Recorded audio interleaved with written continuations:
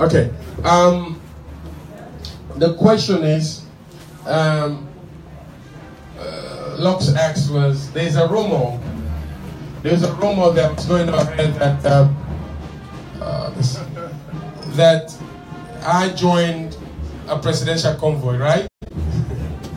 You know, this rumor came from the NGC folks because I used 1 minute to talk about candidate integrity way back in October, and the video came on social media and became viral. Lux, I can tell you for sure, if you see me attended the wedding of the President Dora, I was invited from State House. I went there. Those pictures, you saw all of them, right? I'm a public figure. My presence everywhere, people take pictures of me. So there's no way, you know, it's false, it's baseless, you know, but they're helping me. Whenever they tie me to APC, we have folks in the APC that's going to vote for me. So the more you talk about APC, this man is APC, this man, because a lot of the APC folks, they're sick and tired of President Nkrumah. They're looking for alternative, and the alternative is me. So they're helping for me to win the APC. I need APC vote, SLPP vote, before I become president. People don't know that. And buried the mudslide victims of Waterloo. I was behind the convoy. Kela was just after my car. Most journalists, I believe, even my brother here, AYV, was there. Yes, I was there. That's the only time. And at the time, pictures was taken, interviews. So if I join Ernest Bai Nkrumah's convoy, the world will know about it. It's not a secret. I'm a leader. The president will call me one day and say, come and let's talk about this. And then on our way back, I said, okay, let me join your convoy. Joining a convoy doesn't mean I'm going to join a party. No, but no, I did not at any point in recent times. The only time was to go to Waterloo, to go bury the mudslide victims. I've never joined. In fact, I have to be careful. By joining the president convoy, if I happen to have a breakdown or something happen, they will come and arrest me for treason. So I blocked the president. So I have to be careful. People don't know that. You can't be joining a presidential convoy without just like that. You know, some people, I know they're not thinking at all. Right now, if I join and something happens, they say, oh, Kamarainba can't block the president convoy. That is all. Let's arrest him for treason. Where will I be? 6'1" under, right? Before the election. I'm smarter than that. No, those folks, they are really, really out of their mind. And I assure you, Mohamed Kamarainba Mansaray will never, ever join the APC party. I'm telling you, this is or the SLPP party or any other party in this country. I want to make it categorically clear. But, you know, that's a rumors that doesn't have even a merit. So I want to lay it on bed. But did you ask 2 double questions or that's just one? Yeah, it has to do with the running mates. Oh, the fresh face about, yes. Oh, yes. This person have never joined any other political party. Her first membership of a party is the ADP. And she has never. And this is what I've called for. Right now, Kela is calling for change. Samura Kamara is calling for change. Madam Bio is calling for change. But guess what? Ask me Madam Bio's cabinet, next cabinet. I'll tell you who they are. Ask me Kela next cabinet. I'll tell you who they are. Ask me Samura Kamara's cabinet. I'll tell you who they are. But ask Kamarainba's cabinet. You have no idea who they are. Right? I don't have ex-ministers. I don't have ex-ambassadors. I don't have ex-vice presidents around me. New faces. Fresh faces. You guys will be surprised. 2 new ministers will be right in this room. And if you say you journalists, I say, well, keep your journalists pen there. Can't serve the people of this country. This is what we call change. Change is something, it's not old wine in new bottles. But the change of Kela is old wines. Can you imagine? A 65-year-old man as a running mate, what's his name? Andrew Kelly. Can you imagine that? 2 of them were running for SLPP flag bearer, and you call that change. You know, so we need to be serious about change in this country. And like I said earlier, Kande is premature, and we are putting him in a bottle. After 2018 March, he's going to come out of that bottle. But he's really premature in politics. He's 58 years old, never registered, never voted in this country. So after this election, then he qualifies for the next election. But nobody in this country will take him serious, except people that have this complex issue that somebody who works for United Nations. And let me tell you one thing about United Nations. United Nations is nothing. No country in the whole world that have United Nations has developed. Go check it. None. United Nations haven't developed no country. In fact, it's the countries that develop in United Nations. People don't know the difference. Every year, every nation contributes money for the running of United Nations. American government alone spent about $7 billion for the United Nations, peacekeeping and running the United Nations. In fact, Donald Trump not too long ago said, I'm going to cut that $7 billion to 40%. The United Nations have become freezing now. Wait a minute. So we are paying Kande Yumkela working for United Nations. So for somebody to say because somebody worked for United Nations, he has all... No, they were United Nations staff. They were there for three major things. They should know how to talk so they can get more money from vendors. They should know how to get timeline and project and write project. Understand? And they try to, you know, look at even their conferences in New York. It's all about talk. Take a mic and talk. So people don't know that. We, even Sierra Leone, we contributed money. The last figure, I think, is about $100,000 to United every year. Yes. So who can tell us that because you work for United Nations, you have the know-how to transform this country? No. No. It's totally false. So next week, like I said, I'm going to really elaborate more better and tell people that we, the nations of the world, we build the United Nations. And United Nations have never really actually developed Sierra Leone. Oh, sorry, any nation in this world. So really, what can you do about that? And so my running mate is here. Like I said before, this lady, I'm very much honored. I'm very much honored to have her as my next Vice President of Sierra Leone. I'm very much honored for her to be my Annie Walsh Secondary School for 13 years. She also lectures at the Jala University. She worked for the United Nations UNICEF for 1 year. And this woman is nobody than Madam Isata Abdulai-Kamara.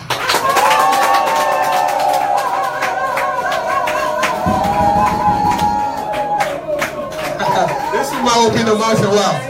I produce my next Vice President of the Republic of Sierra Leone. A woman of integrity, a woman of substance.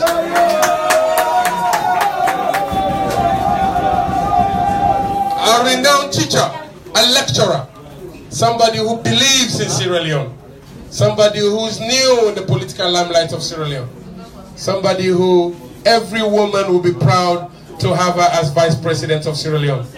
This woman is a wonderful woman. I can't just stop to talk about her. She's a great woman, Madam Isata Abdulai-Kamara. She was born right here in Frobe. She grew up in the Frobe community. And her father used to be one of the imams and sheikhs for the Frobe community. And she is really ready and fired up. So far, I just want to give the mic to her to say thank you and few words to you. But for now, I'm extremely, extremely happy and honored to announce Madam Isata Abdulai-Kamara to be the next Vice President of Sierra Leone. Thank you, thank you, thank you.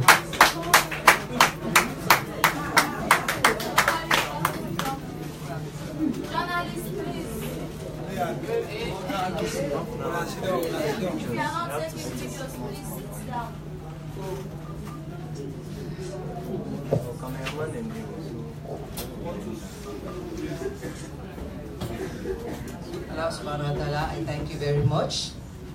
Glory be to God. Oh, Subhanallah.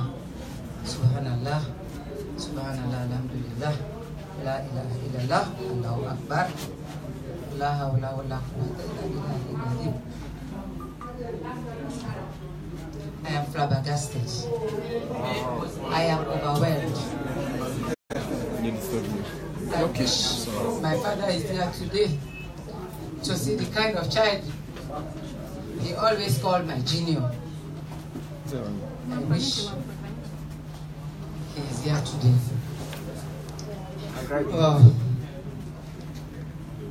Thanks to the ADP membership, its executive, the diaspora, and our able leader and chairman, Mr. Mohamed Kamarainba Mansaray, for providing me this leadership role to serve my country at the apex. Leadership is destined and is an awesome responsibility. With humility and great sense of duty and passion, I wholeheartedly accept the privilege and greatest responsibility of serving the ADP in changing our beloved Mama Salo. It is the right of the people to decide their own destiny and to make their way to freedom. I want us to give this country leadership that is right for our times and right for our country. This is not to be measured by yardstick of color or degree of social development. It is an inalienable right.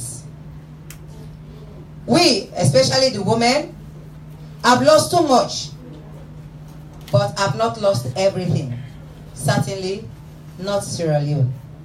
For the ADP will stand with you, and as for many tomorrows as it takes, because we need to change the male dominance representation that we have in Sierra Leone. The ADP has shown talent, it has shown ideas, and above all, it has shown optimism about the future of our party and the future of our country. We need to change the way we think. It's not enough just to talk about tackling problems in our communities. We have to have all the right ideas for turning our communities around. The ADP aims at empowering youth, women, people with disability, the aged, and all vulnerable sector in our society. I have assisted in leading the ADP party in forcing accountability that when the government, this APC government, does the right thing, we work with them. But when they do the wrong things, we call them to account and criticize them very well. The long-term future of this country does not depend on petty politics.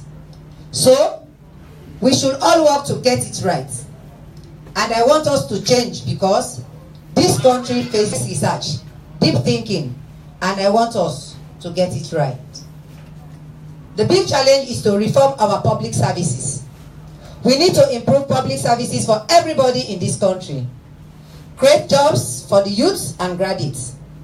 I want them working in public services that are well funded, but over which they have the freedom to control and deliver the service to the public. The next great challenge is the quality of life. I want my children, your children, to grow up in a country where the streets are safe, the public space isn't filthy, where it isn't a hassle to get around, and you can own your own home, and where climate of change and the environment aren't an afterthought. Another big challenge is national and international security, which the ADP is very much concerned about. To those of you at home watching, if you have the passion for positive politics, come and join us in the ADP. If you want to build a better Sierra Leone, if you want me and all of us to be a voice of hope, for optimism and for change, come and join us. Everyone is invited. I thank you very much. Thank you very much, my leader.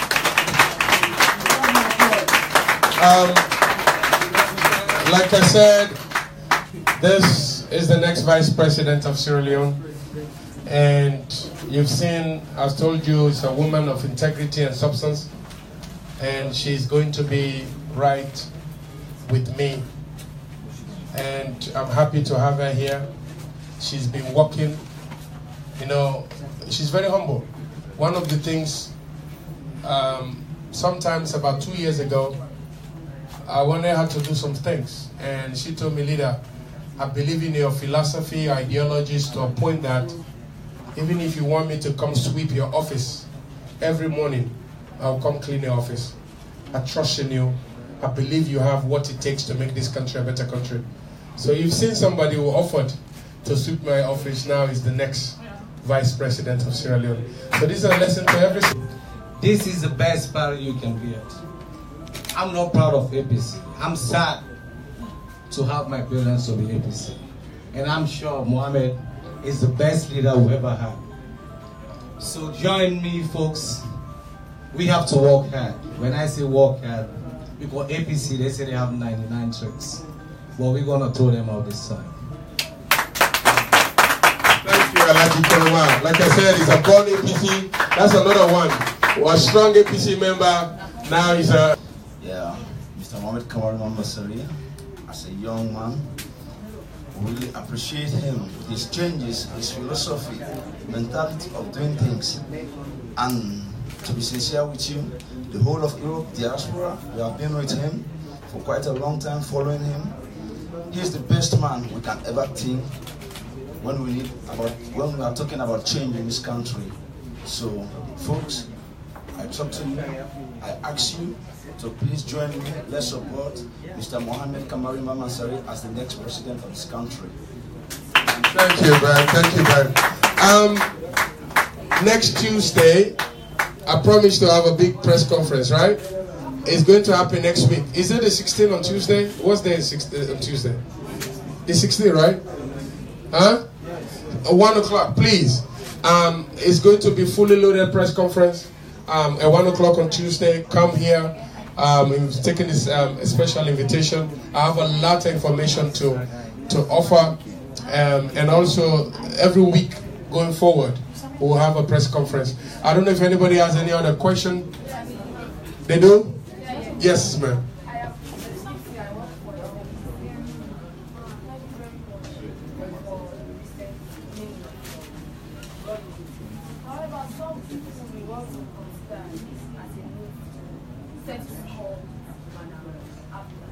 The second question, I've carefully listened to the CEC of Madam Abdulai-Kamara find around breaking human capital. But when it comes to politics, one may say is a different one. So what is she bringing to the table? Okay, what is Madam Isata bringing to the table, right? Okay. You can a little bit, just some advice. I think politics is not something that is new to everybody. Each and every one of us live with politics, we sleep with politics, we get up with politics.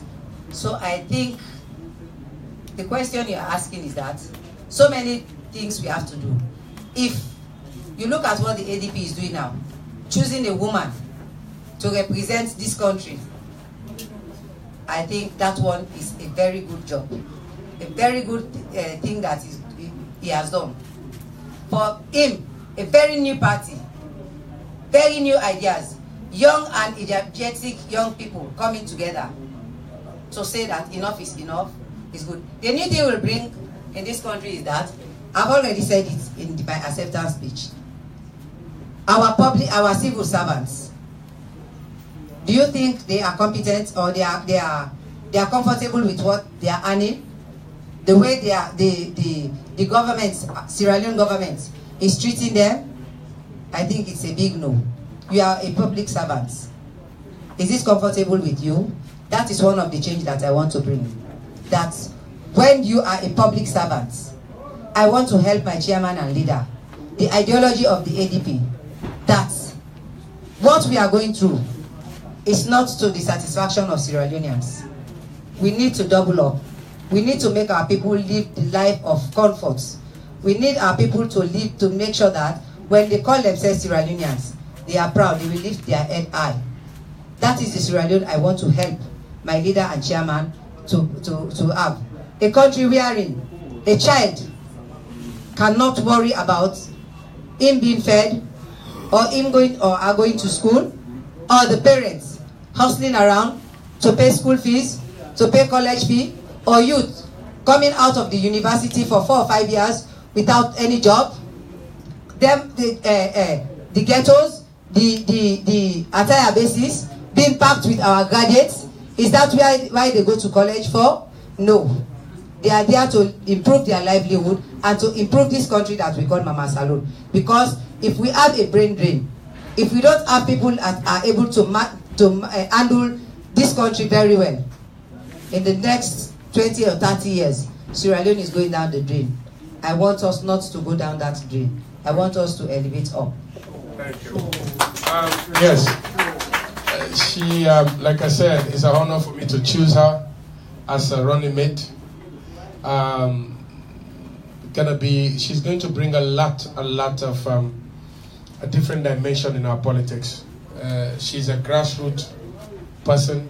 She's a teacher. She knows the struggles the teachers are bringing in this country. She's a mother. She knows the struggle the mothers are going through to have their children go to school. She's also a person, an activist, who believes that the right should be right, wrong should be wrong. And she's not afraid to speak her mind. So she's bringing that boldness, the Kamarainba in her. You guys will see it. There's not going to be no stopping. If you see Madam Isata, you saw Junior Kamarainba in her. Whatever you can see, she's fearless, she's brave. This is really what she's going to bring in our politics. There's no turning back at all. Yes, sir. Yes, Mr. Leader. I have a question for Madam Isata. Sierra Leone is a place where we've seen in the past. It's difficult to see women support their colleagues' women on national politics. Madam Isata, you've been named the running mate for Mr. Kamarainba Mansaray. What is the message will you send out to your colleague women that this time around a woman has been named as a running mate for a political party, and this time around we need the support of women? That's my question. What will be the message that you will take along from women, for your colleague women, to see you as indeed a possible chance wherein the women will grab opportunity to get the seat of the vice president? I'm sure you are admiring me even as you are saying it now. Yeah, we have one vote. The admiration is already in your faces, right? That admiration has already seeped down into the women's organization. Whenever the name Isata Abdulai-Kamara is mentioned, you see them. They know that this person stands for it. If you look at the ADP, our color is so feminine that as soon as you put on the color, smartness is what you see. Right? The color itself depicts our hearts. The color itself depicts what Sierra Leone needs. Hope. Colors have name. When there is something dangerous, what color do you put there? Very good. So, our color is telling you that there is hope, there is light at the end of the tunnel. So, the message I'll take to my colleague folk is that when change have been costed, but our male folks are not choosing that part of it. They don't give it value. They think it's just their responsibility. But let me tell you, if you are going to pay a cook, your wife is working, you are going to pay a cook. You are going to hire a cook. Is this for free? I'm asking you, is it for free? So if that woman is providing that domestic role for you, why are you not paying her? So that's the message we'll take. That together we stand, together we rise. And you have to be the master. So you now start to think positively that I am a youth, I am the working force, I have all it takes for Sierra Leone to move from grass to grace. It is you now, it is your responsibility now. Now take it from me that as of today, I want Sierra Leone to be up there, not to be labeled as the third hungriest country in the world, darkest city in the world, giving all those negative GDPs. No. Start to say now, this is the Sierra Leone. The Sierra Leone that I want is the Sierra Leone that will be Singapore in the next 5 or 10 years. That's the Sierra Leone we should be thinking about, not the Sierra Leone that is going to degenerate. Yes, Madam, what is it? Women have been calling for 30% into politics. Madam Vice President to be. Okay, Madam Vice President to be. With all due respect, women are calling for 30%. Minimum. You being the Vice President now for the ADP, what is your relationship with this big women's organization like 50-50 group, Women's Forum, and other female organizations? What have you put in place, and how prepared are you to come down to these market women, like the Abacha women, to canvass their votes? Because as women are calling for major role, to play major role in politics, are you prepared to meet these women to contest in some with this big political? For me, it's not about meeting the grassroots. It's about how I'm going to meet that glass ceiling. For the grassroots, I am with them. Those of you, those that know me, that know where I grew up. Of course, my mother, we spent all of our lives at magazine, go to 6 magazine courts. That is where I almost spent all of my entire life. And up till now, I'm there with the market people. Go there. I still have my store. I'm still selling. My problem is not those people. It is those glass ceilings, those building up the human resource in this country. I think that's the greatest sacrifice someone can take. Since 1994, when I started to teach, I've been a teacher throughout.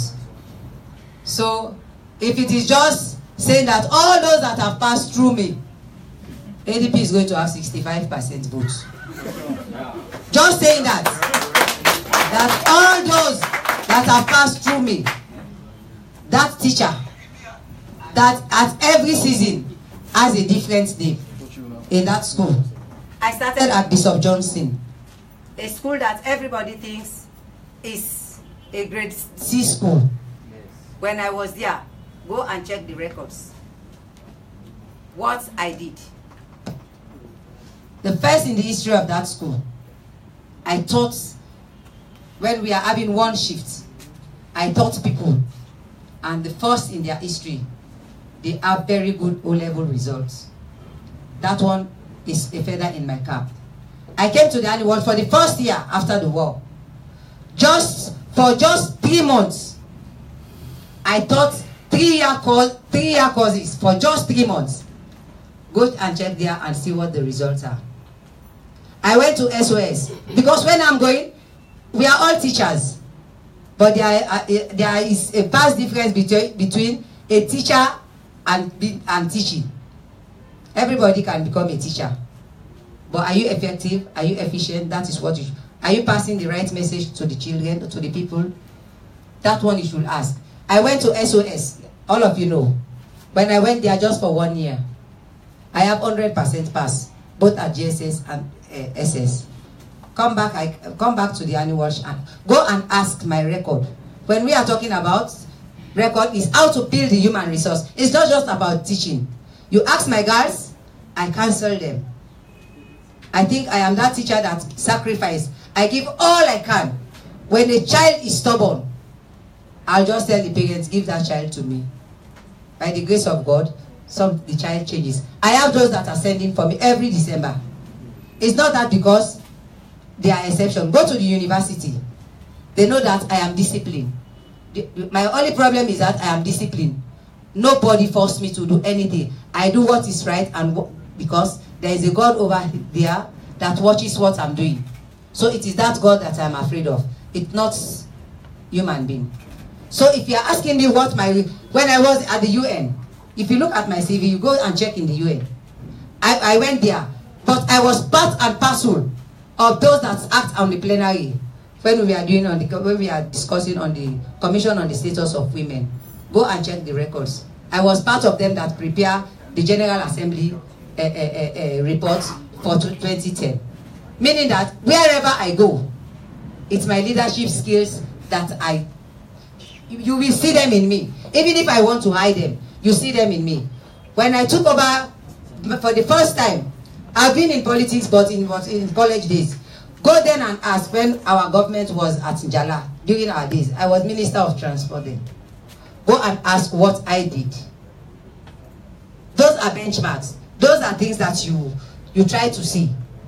Because where you've worked, what you've done, are the things that you remember my president to be. Never know the kind of person I am. I came to him. He never knew what kind of person I am. But after some time, nobody told him anything. That what leadership quality he saw in me. And then he delegates responsibility to me. So whatever I am doing, I give my best. I always try to give my best, because it is that my best that determines my future.